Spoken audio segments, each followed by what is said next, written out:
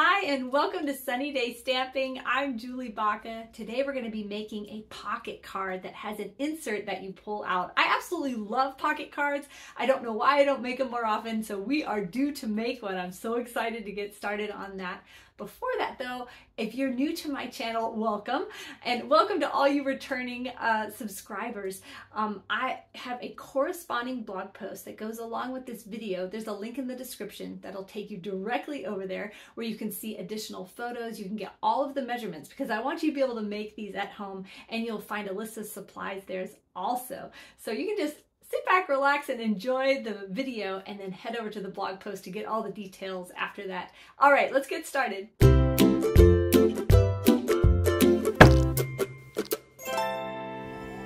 So here's our really super simple pocket card, and then you make a little insert to put inside. This is what you'd write on. And let me just show you, this is actually the other side of this Designer Series paper. Designer Series paper is double-sided, and it coordinates with all of Stampin' Up's cardstocks and inks, so you can make everything all matchy and look awesome with very little effort. And we're going to be using this Designer Series paper today to do most of the decorating, and the way we're going to fold this pocket, we're going to be able to see both sides, which makes it really such a quick and easy card to put together. Now you can see that you can change up the whole look of this card just by picking a different Designer Series paper. I'm going to be using the Fresh as a Daisy set to show you some examples, but change out the paper and you've got a totally different look. Now we're going to be using the Timeless arrangements to just do the sentiment, the greeting on the front and on the inside. This is such a versatile set. Let me show you. I just love this set because it's got, I love when they combine printing with cursive. I think that looks so beautiful. And this comes with so many great words to put on the insides of cards. Then you can buy the die set also, which cuts out all of these elements and also has 3 excellent labels that are like, you know, in varying widths. So that is really handy. But the brilliance of this set are these dies that come with it that have this bar. So all this fancy schmancy little details are connected to a bar that makes it so easy to attach on your card, so you're not having to mess with little pieces, but you get the look of a card that has a lot of little pieces. This is all on one strip. I'm going to show you how to do that and how this is going to make your life easier. Now, we are, like I always like to do, I like to not use a ton of products because I think that makes stamping just so much more quick. We are using, for this example, 2 colors of ink, Pretty Peacock and Crushed Curry.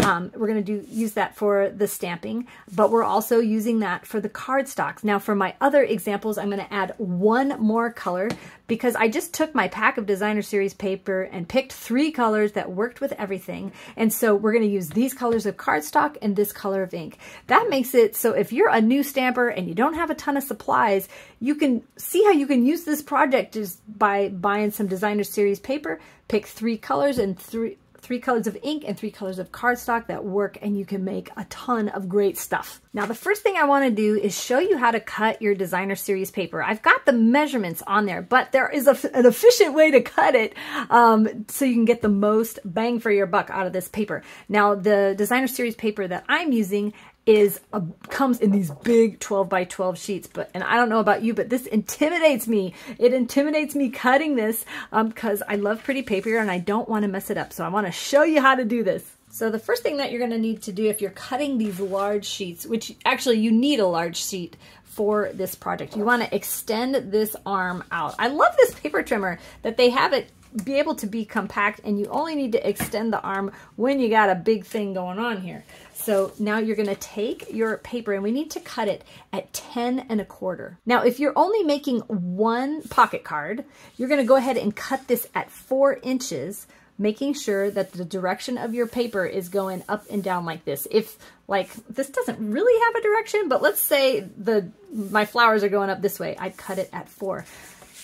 And then you would cut it down to the 10 1/4. But if you're going to make 3 cards out of this 1 piece of paper, which you can do, we are going to rotate it and we're going to just cut it off the bottom at 10 1/4.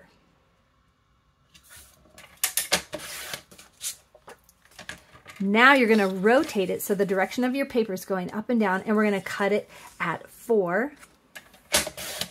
And you're going to be able to do this one more time, and now you can make 3 pocket cards out of 1 piece of paper, which is actually super cheap. But now we're not gonna make it out of this color today. I want to do this one, which is all in that same pack of paper. Now this is already cut down to the correct size, and all those measurements are on my website. Like I said, my email subscribers are going to get this print and make project sheet in their email. And if you would like this, you can sign up for my email. There's a link in the description to do that, and this gets emailed out on Friday morning. Now take your piece of designer series paper, and we're going to do some scoring, but it's important that if your paper has a direction, like I want this one to be able to go like this because I want to see these big flowers.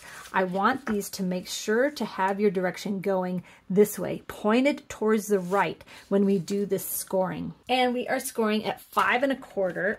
Get your cutting blade out of the way. I did that once. Score it at 5 1/4 and 9 1/4. Okay, so now this is all ready, but I'm actually going to show you how to cut the cardstock. If you're new to stamping, I think the best thing to do is to cut all of your projects first. Cut all the papers first. So go to your list of supplies and get all of this done first. So we're going to cut this cardstock in half at 5 1/2. This can be used for another card, another pocket card. And then you're going to rotate this and cut it at 4 1/4, which would be kind of what you normally would do. And now we're going to cut this at 3 5/8. And we're left with this little strip here, which we're going to use to decorate our cards. You can leave it like this, but I'm actually going to line it up with the 1/2 inch line, the 1/2 inch on this side. Now I'm going to show you what this paper cutter can do. It's going to cut off the tiniest little 1/8 inch of a strip here, and we're going to use this to decorate our card, and I'm going to show you. It's going to look so cool. Now we've got one more piece. So this is, now we need to rotate this and cut it at 4 7/8. So you don't need to remember all those measurements. They're over on my website or on this print and make project sheet. So this is the back of our card. This is going to be the back of our insert. And then we're going to use these pieces to decorate and close the pocket. So after I get all my paper cutting done, I like to do my die cutting. And we are going to just pick out what foliage that we want. I'm only going to use one, but man, you could use all of these and really make it a really full arrangement if you want. And then pick a label, and then we're going to run these through the cut and emboss machine. See, so that cuts out, look at the little design around the edge. I love that little detail. And then you're just gonna get this out of the die like this. If it's a little bit stuck, just kind of, I'm just pulling just a little bit of pressure to get that out of there. Perfect. All right, so now we're gonna stamp on our cut piece and on the inside. So you just go and you pick what you want to be on the front and something for the inside, and then maybe a little piece of foliage or something to decorate the inside of the card. Now this stamp set is photopolymer, so it has these clear stamps. So I actually like to cut out my die cuts first, and then I'm gonna stamp on it because I can see through that stamp. I feel like I can get it on there pretty good. And then this one I actually did not do well on. Good example. But you know what? I think that's going to be just fine. And now grab the inside of your card and put a little greeting on the inside. And then I'm just going to use these little circles and kind of do them twice, one dark and one light. I think that looks pretty cool. All right, so I'm just going to go ahead and glue these pieces together. Remember, we already cut our colored cardstock. There it comes. It's a little slow going. This is going to go inside of our pocket. Now, let me show you how to put these on. I just put a little bit of glue right along that edge there, and then just put my label on top wherever I think that should go. So it can go all the way to the side or kind of in the middle.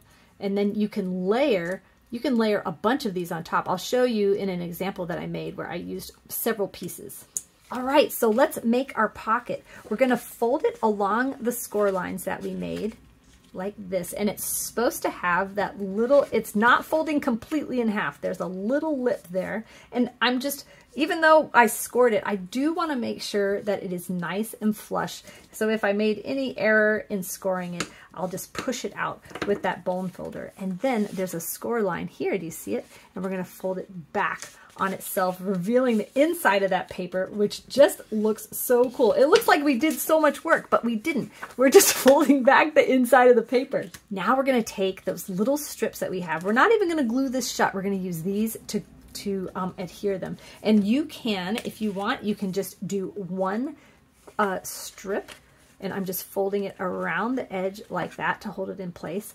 But if you want to use this tiny little piece, we're going to scoot this up a little bit, and we'll put the tiny piece underneath. But I'm going to tape this in place first. So I've got it kind of pinched on the sides. I'm going to turn it down on my table, and then I'll be able to hold that in place.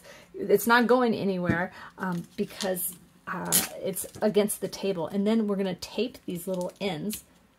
Wow, I totally did not do that well. Okay, let's do this again. We're going to tape the little end. There we go. Like that. And so that's going to be right in place. Now we're going to add the other little piece just right underneath it. And we don't even have to mess with glue. I mean, this is such an easy project. Then we're just going to wrap around. So then hold that down and tape that little tag in place.